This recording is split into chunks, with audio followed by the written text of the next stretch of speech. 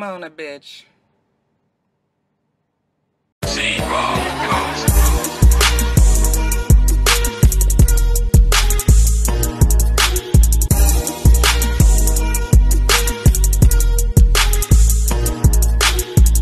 What's going on, y'all? This is your boy Scattered by Nature TV, and we're here for another episode of Yes for the Mess, and we're here to talk about Karlie, Lamar, Odom, and Love and Hip Hop Atlanta. Okay, and all I gotta say about this is this right here. This ain't nothing but I know you effing lying news, because this is exactly what the hell this is. I know you effing lying because, baby, when I saw Monica from All About the Tea post that stuff on Twitter, and I shared it to my Instagram and to my Facebook, everybody saw that stuff and commented and all had something to say, because Karlie would do anything for a storyline. Like, she would literally give her whole self for a storyline. And I think it's pretty pathetic, and I think it's really crazy how this woman who is nearing 50, if she's not already 50, will do anything to have a man for a storyline. Do you always have to have a man to be your storyline? What about your child? What about your child who said that she don't really know you like that because you really wasn't in her life? And I can see why you really wasn't in her life, because you was always in some man's life all the time. Your priorities are still messed up, Karlie Red. But let me get into this article, and the article comes from Osmo.com, if that's the name, if that's the way you pronounce it. So I'm going to read the article, and y'all know I'm going to give y'all my opinion after I read the article, and y'all in the comments, y'all give y'all opinions as well. So let's get into the mess. Lamar Odom to appear on Love and Hip Hop Atlanta as Karlie Red's new boyfriend. Former NBA player Lamar Odom knows his way around a reality set. The former Lakers star has been featured on many reality shows throughout his life, and now it appears that he's about to add Love and Hip Hop to his resume. Lamar Odom has apparently joined the cast of Love and Hip Hop Atlanta, and the former NBA star will be appearing on the up-and-coming season of the VH1 reality show as Karlie Red's boyfriend, according to some leaked footage. Lamar has already began filming with Karlie. He went from being on Keeping Up with the Kardashians to Keeping Up with Karlie Red. A paycheck is a paycheck. Lamar definitely brings plenty of baggage and drama to the table. Now, if y'all want to see the footage that has leaked, Kyle from the Neighborhood Talk has the footage that's been leaked, so I'm going to show y'all the videos. One of them are going to be muted because the song Swag Surfing is playing in the background, and I do not need no copyright infringements or nothing like that. So just to let y'all know, this does come from Kyle from the Neighborhood Talk. He was the one who posted this leaked footage, okay? This is where I got it from. And I'm about to show it to you guys, and we'll dissect it after you guys see it, okay?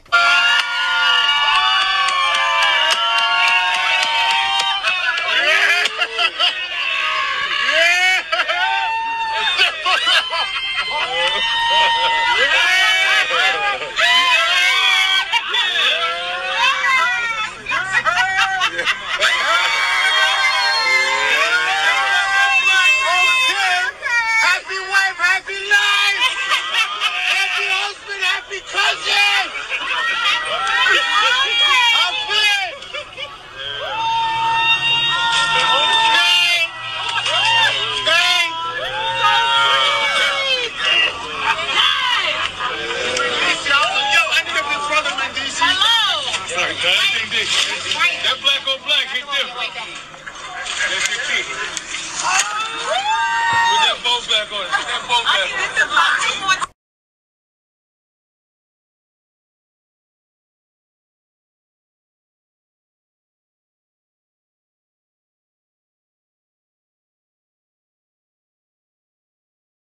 So that was the article from Osmo, and that was the leaked footage on the Neighborhood Talk. And apparently also, not only is Karlie Red's new lover, Lamar Odom, allegedly joining Love and Hip Hop Atlanta, but also Love and Hip Hop New York alums, Yandy and Mendici, they will also be appearing on Love and Hip Hop this season. They moved from New York and they decided to move to Atlanta now. So Yandy and Mendici will now be on Love and Hip Hop Atlanta.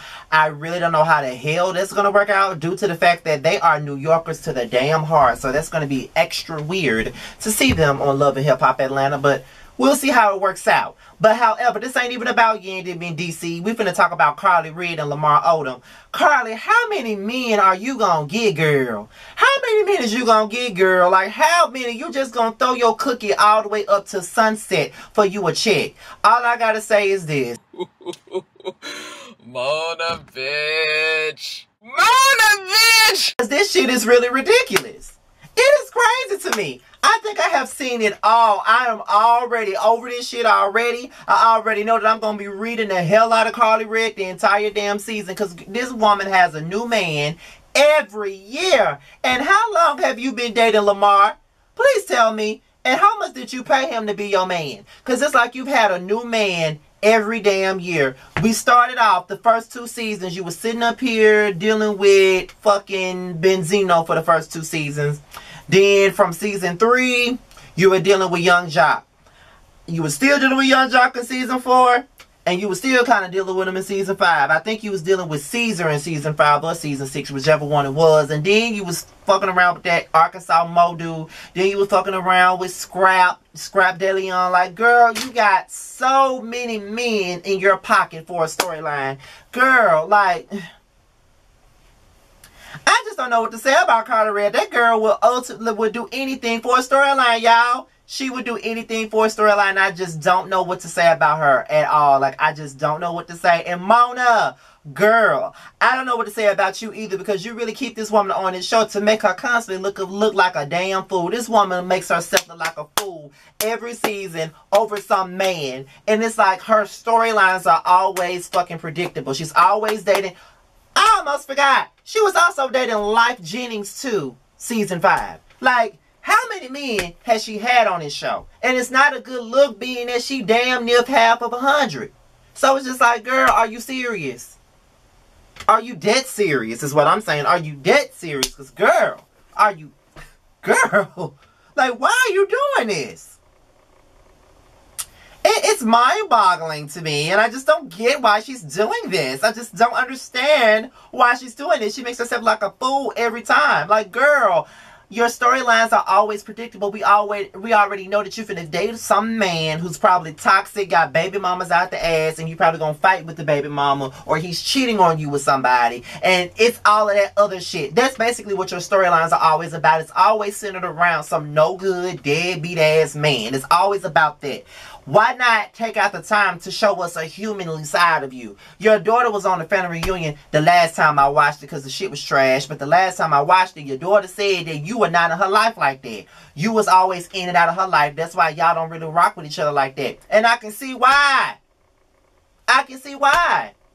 You always running behind some man all the time, girl. What is wrong with you? Oh my God. Like, girl, I saw that shit about you talking to Lamar Odom and got fucking disgusted from the very beginning, because I'm like, how many people she gonna give her cookie to have a storyline? How many people she gonna do that for?